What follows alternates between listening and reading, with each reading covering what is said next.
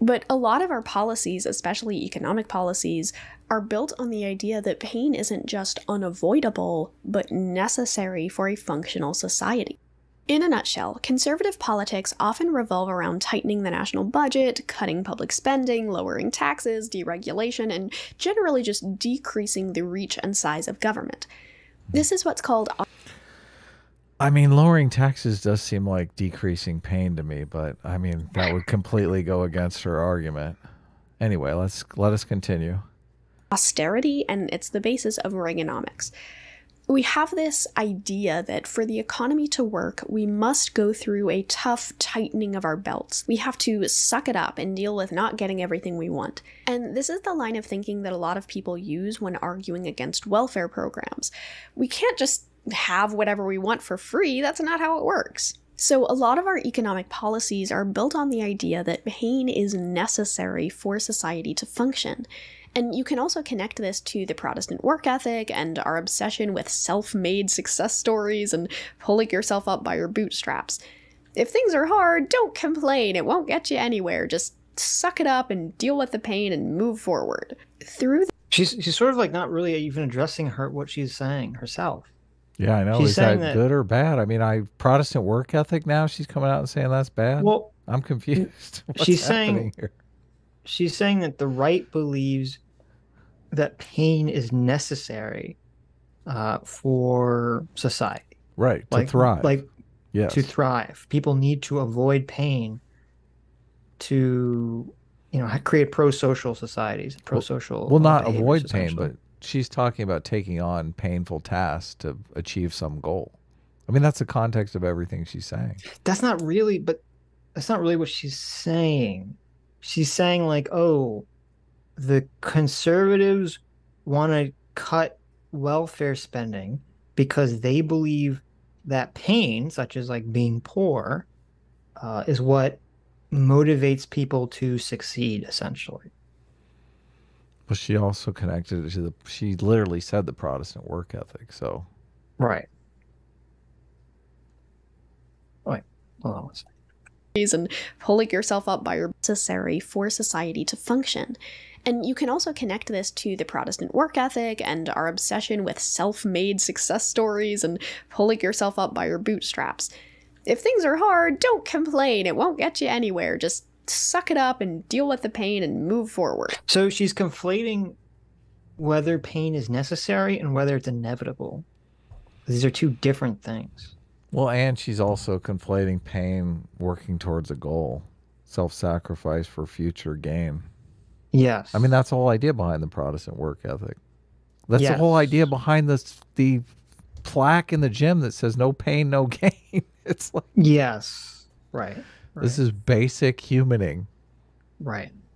But she's not throwing down a position on how she feels about the Protestant work ethic.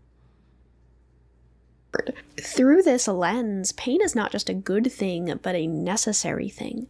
Any economy not built on pain is just a fantasy for babies. Well, I mean, that's true. I think. I'm curious to see. I don't think she lays out how the alternative. I think she just says that's capitalism, essentially. I don't think she lays out an alternative to this. Automation, baby. Come on. But it doesn't matter. Even if everything is automated, and we had free energy and free replicators, our society would still be based around pain, because there would still be a status hierarchy that is created, and people that are not succeeding in the status hierarchy would be in pain. Would be in pain. Yeah. Right. Why can't I be as popular as Zoe Bee? Right. Why can't I be as popular as Zoe Bee, the #1, StarCraft 10 player, right? Or whatever the fuck's going on 1,000 years from now. So. Oh. Do you know the name of the woman we're watching her video right now?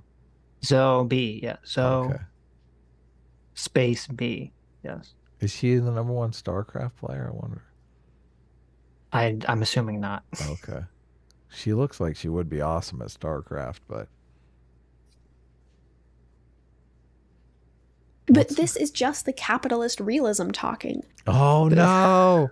See, I knew you'd love this video. It's just a capitalist realism talking. Uh-huh. Don't you see, Sitch? We can all sit around in our hammocks all day long. We don't need to work. Society doesn't function on people working, Sitch. God, This is so weird because you pain lover.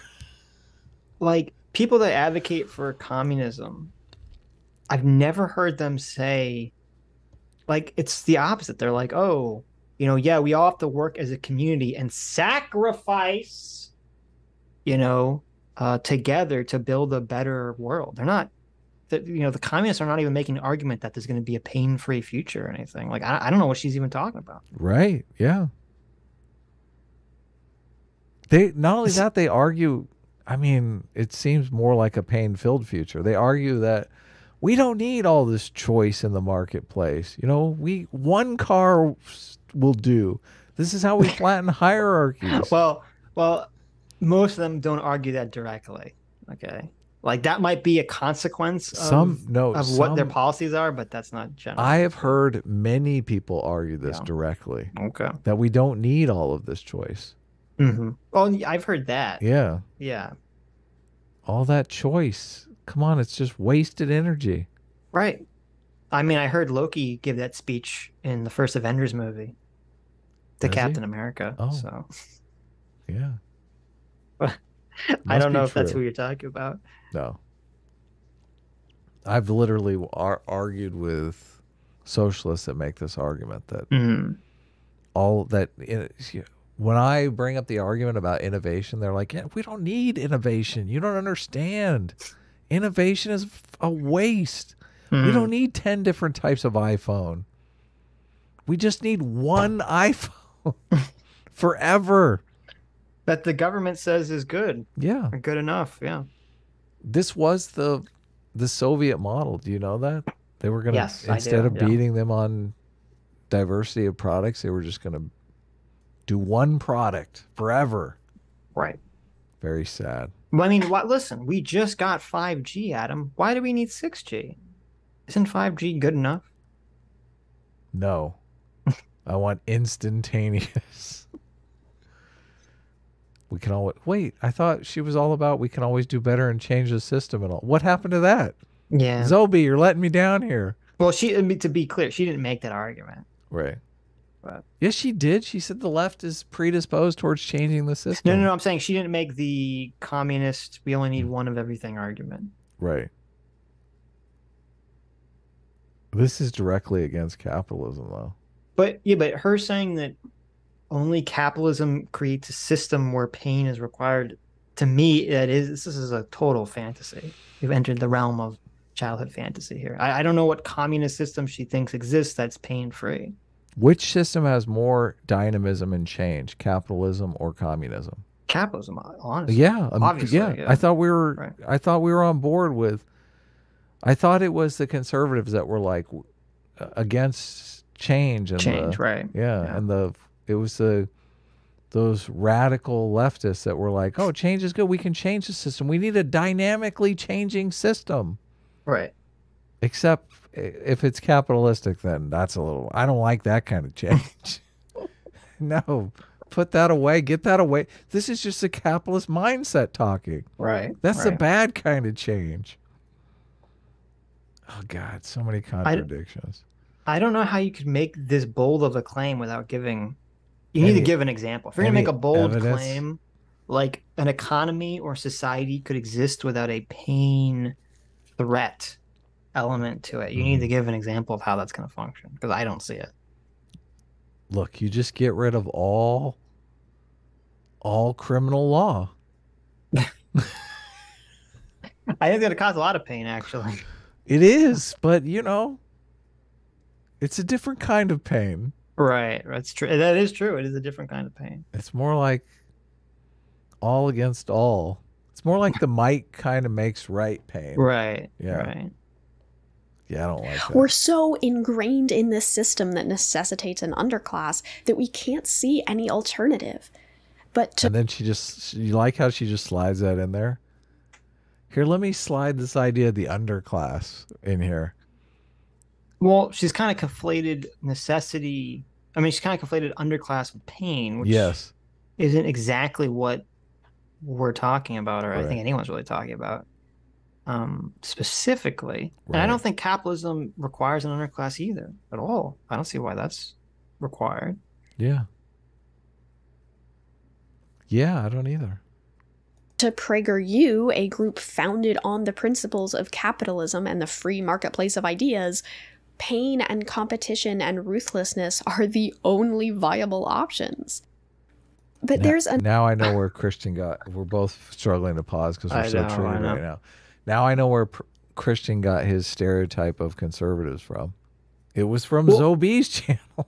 I'm disappointed because the beginning part, the first half of her video, even if I disagree with it, I felt like she was being, good faith. Yeah. Not good faith, but charitable. Not even charitable, just more nuanced, more intelligent. Reasonable? More reasonable, more exploratory in the idea that is being profited. Right. But now she's just conflating like all sorts of things that don't even make sense. So like ruthlessness and pain, like that, these are completely like you need, and I don't even know how you could say this. I think there are some people that are highly independently motivated. And this is why this is weird. She literally brought this up in the beginning of the conversation. She brought up regulatory focus theory. Okay. Remember, she brought up regulatory focus theory that says that there's two types of people. There are people that are motivated by success, and there are people that are motivated by avoiding pain. Right. And she even labeled people on the left as people motivated by avoiding pain. Right. So if you have a society, so if she accepts that and she agrees with that, how can you construct a society that doesn't have pain? Because even if you could construct that, that would mean that the left is not motivated by anything. Would have no motivation to do anything. Which is kind of the world that they want. Yeah, but this was her argument. This is why I'm saying it sounds like she's contradicting her own argument. She literally laid this down at the beginning of the video, that people on the left are motivated by avoiding pain. Well, then if there's no pain, Zoe, then there's no motivation. Yeah, but that is the communist utopia right there. You just hang out in the hammock all day. I guess. But that's a straw man, to be fair. That's not what that's a straw man of communism? For. Yes, they don't advocate for that. That's not what they say communism's going to be. But they're like, well, no, it's just joint ownership of businesses, Yeah, so you can go hang out in the hammock. So to me, this is such a massive flaw in the thinking of this video. I don't know how this snuck by her without her realizing it.